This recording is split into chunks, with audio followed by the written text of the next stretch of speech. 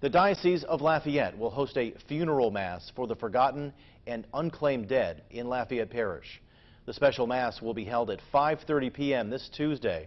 The coffins of men, women, and children who have died over the past year and whose bodies have gone unclaimed will line the aisle at the Cathedral of St. John the Evangelist in Lafayette. Bishop Douglas Desautels will lead the special All Souls Day Mass. The public is invited to attend. It is currently unknown how many bodies were unclaimed in 2021.